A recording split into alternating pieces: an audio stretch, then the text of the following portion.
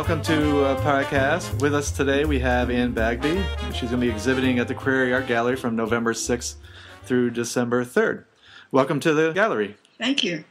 And I'm looking at your work, and it seems that you've certainly found a unique niche. How do you come about to have this style and what you do? Well, I really like experimental work. I like trying different things, new surfaces and new paints. But I think a core interest I have is in pattern and surface, and I think that sort of connects all the pieces. And the fact that they're all 12 by 12.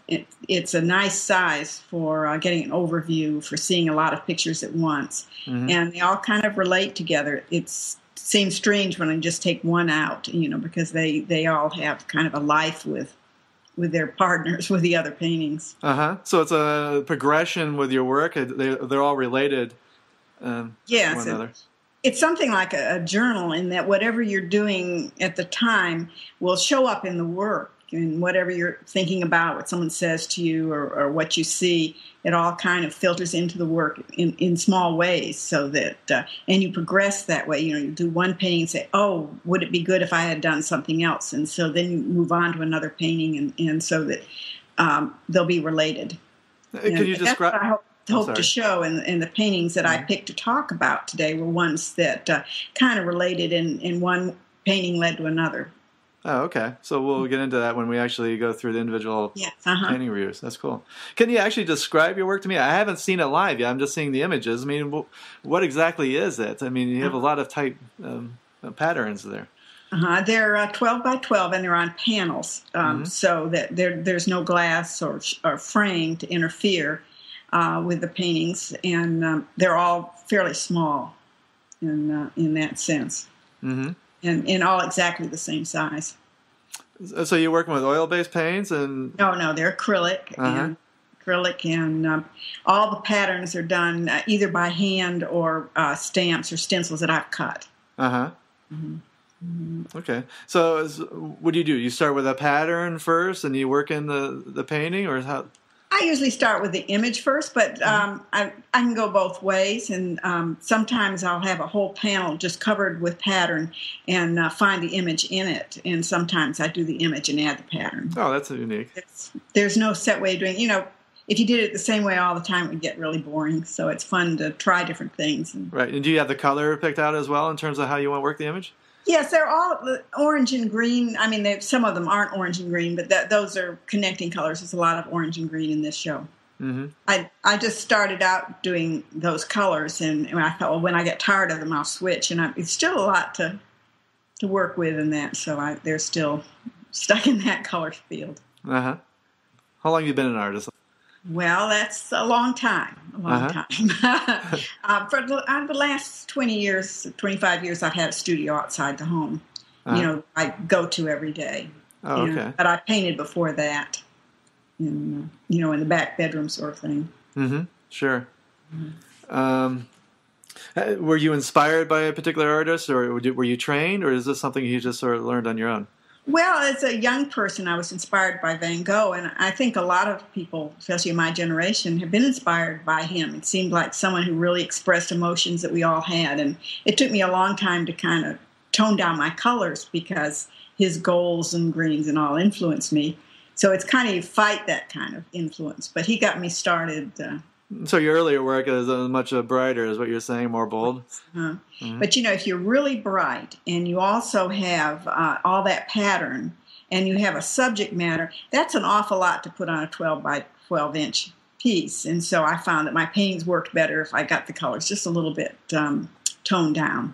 Mm-hmm. Now, do you typically arrange your work in collections? Yes, absolutely, yeah. Mm-hmm.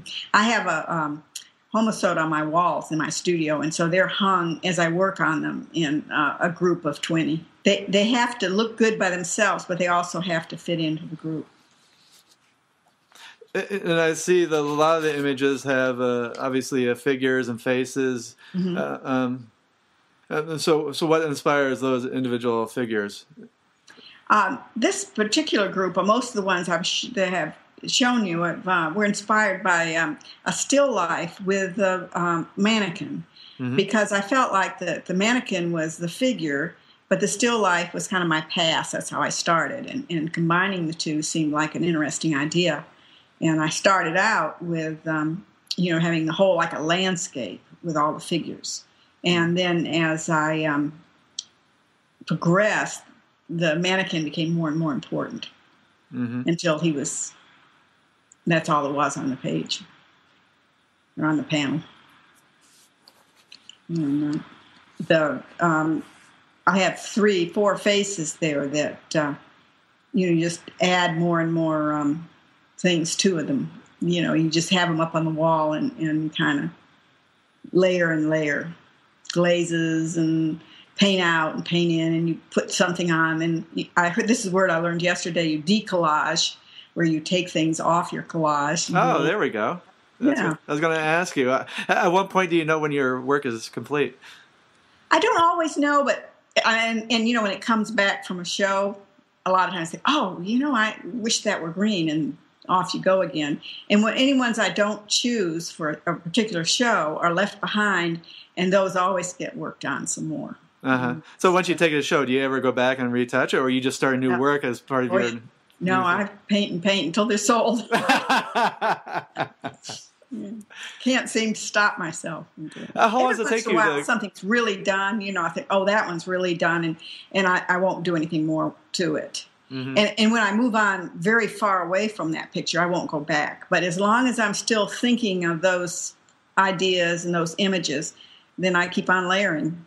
I'm curious. I mean, if you have an element from a painting, how long does those elements carry over to the future paintings? Is it just a matter of 2 or 3, or does it keep going? Oh, sometimes a year later, a year and a half later. You can't predict. And sometimes you go, it's a false start. You'll maybe do 2 pictures like that and say, no, you pull back. And you still keep those 2 pictures in the collection, but they don't progress to anything else. How would you like the viewers of your work to... would you like for them to take away from viewing your work, I guess is the best question I can ask.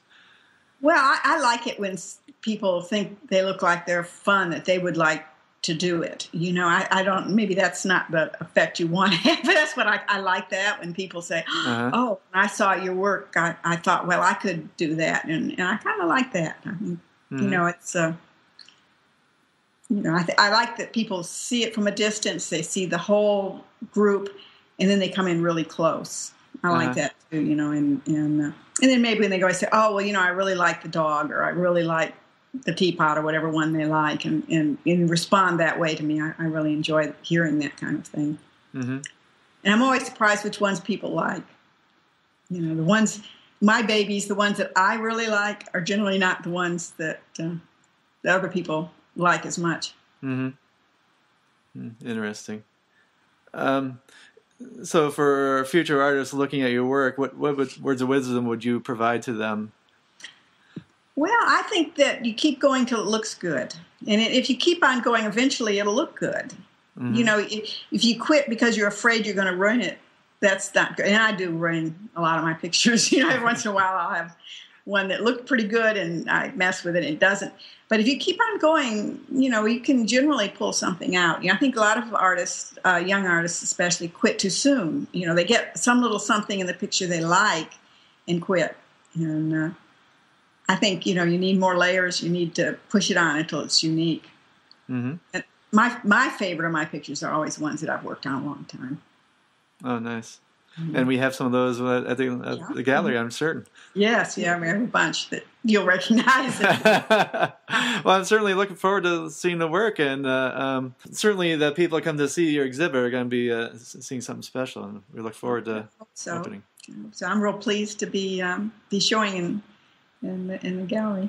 All right. Well, thanks for our chat, and we'll look forward to your exhibit. Thank you.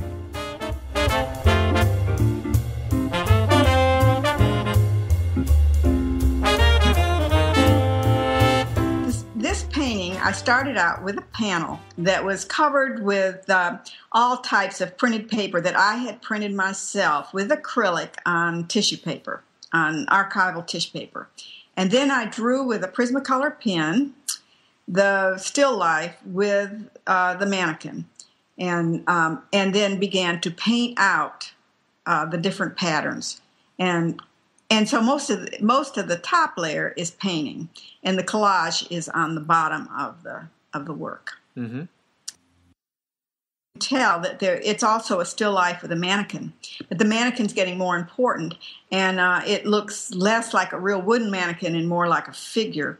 And this one was one of the few in the show that's completely painted. There's except for my signature on the right hand corner, there's no collage, and I used masks to do the printing, the pattern on it. Uh-huh. The pattern on the mannequin is done with a ruling pen and with acrylic. Everything in here is acrylic. Third one is part of the same series, but the figure has left the still life and has become the whole picture. Mm-hmm. And this picture, the background is the panel, once again, was collaged completely with print and paper. If you've seen my video, I did this background paper on the video and added the figure using a stencil and paint out. I painted out around the figure. Once again, we're working with the mannequin as a figure. Number 4 is the last painting from this series of the mannequin as a still life. And in this one, the still life has completely disappeared, and the mannequin stands alone. And it's still a still life because a mannequin is an object rather than a figure. But it's the kind of not crossed the line on here. He's doing things that a mannequin couldn't really do. Is a lot more articulated than a mannequin would be, and yet he's painted like a mannequin. And this was a progression from the first still life with a mannequin in it to the picture of just the mannequin by itself. Mm-hmm. This is a series of paintings that I did from drawings and using a transfer method. I started out transferring this drawing, and I did it twice. This drawing and another number 6, or the orange figure, are both done from the same drawing, and I took it in different directions.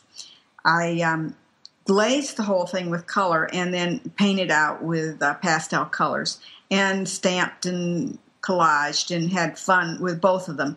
This painting is done from a transfer, from a drawing that I had done, and I have 2 pictures in this show done from this same drawing. I was just testing out this technique, and I did put the drawing down and then tried different ways of painting it. And the other painting is also in this show. It is the head with the orange and the buttons and the purple. I glazed the drawing with bright colors and then painted out areas with more pastel opaque paint, and then stamped around the edges and just played with it a while. The orange picture, if we go look for that one, I took it a little further as far as adding objects and kept on layering buttons and things like that. But you can see they're both from the same drawing. Sure. Number 6 is one of the paintings that started out from the very beginning of this series of 12 by 12. It was one of the very first panels I did, and it started out with just a drawing of a head. And I have worked on it every time I've shown it. I've put on another layer and glazed it and added a few more things to it. And so it is now quite thoroughly covered with collage and assemblage and things that I've put on it. And I kept it in the show because way back when it first started, I showed it to one of my workshops, and they really liked it. So I kept thinking, well, there must be something in this one, and I kept working on it. And I've gotten now to the point where I think it's finished, and I really kind of like it since I've lived with it a long time. Mm-hmm. The white collage with the frame around it, it started sort of the same way. I was asked by a magazine if I would do with a group of artists, we all would do one of the queens. And so I didn't know quite what I wanted to do, so I did several starts, and this was one of them. And it started out with just the panel, and then I started adding more things, and then I started taking the stuff off, and then I painted over all of it, and then I covered it all with collage, and then I pulled some of it off. Anyway, I kept on working on it for a very long time, and then I read somewhere that you could cut a hole in the panels and make a frame, and so I did that. So it's just really evolved over a long period of time until all of a sudden I thought, well, this has just got about as much on it as 12 by 12 inch picture can take, and I quit. Mm-hmm. I wanted to end with this picture that's got the face cut in half, number 8. This painting I thought might be a good one to show how some of the paintings have evolved. There's very little collage in this, as much or less collage than just straight painting. I started out with a painting of a head of a man, realistic, and then I painted over that and added the mask. And you can see that it was started out as a black man, and then it ended up into sort of a white clown. And then I cut the whole thing in pieces and collaged it onto the panel, so that it's come a long way from what it started out as. And it seemed to work when it was finished. I kind of liked it. Yeah, I like that piece as well. It's nice.